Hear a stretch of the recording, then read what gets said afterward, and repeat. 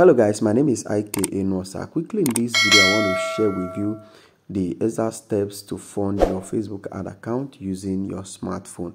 I'm going to show you the exact steps I use to fund my Facebook ad account without a computer. Okay, so if you are new to my channel, kindly subscribe to this channel and click the notification bell button so that whenever I make new content, whenever I post video, you'll be notified and you'll be the first person to see that video.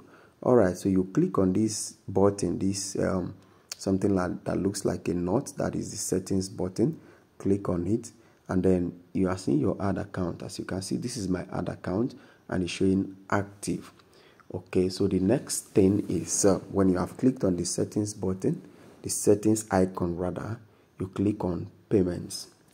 Alright, so once you click on payments, it's going to take you to, I am using an Android phone and I'm using the Facebook Ads Manager app on my phone. Okay, so if you're using an iPhone or iOS or even an Android, you should be able to navigate through. Okay, so once you click on payment, it will bring you to this place.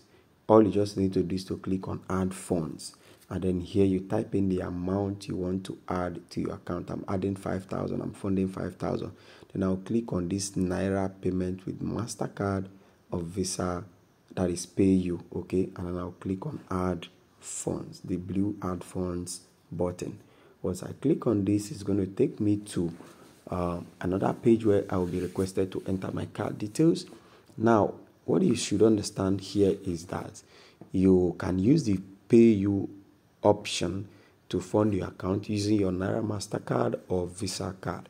Alright, you cannot use Verve card. You may not be able to use Verve at this time, but you can use your Visa or MasterCard from your local bank account here in Nigeria. Alright, so this is the next page that the Payu option will bring me to. As you can see, I am asked to enter my card number. This is the longest card, the longest number on the front page, the surface of your card.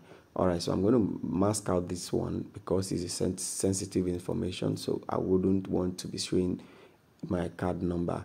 Alright, but I'll be entering every other information. As you can see, this is the card holder, the name of the card holder. This is my name, Ikechukwu Enwasa. Then the card expiration date. You are meant to enter the month and the year of expiration. So the month here is 9, which is September, and then 2025. Then the last one is CVV2 number. I'll call it CVV2. That is the when you turn the back of your card, you're going to see three numbers at the back of your card. That is your CVV2. Now, these are security information and you are meant to secure them. Okay, so once you have entered the CVV2, you have entered the card number and every information, click on proceed and it will bring you to this place. Now, at this point, your bank is authenticating your card, your transaction. A code, an OTP will be sent to your registered phone number. Your registered phone number, that is phone number your bank has. OTP will be sent to your phone to confirm that you are the one initiating the transaction.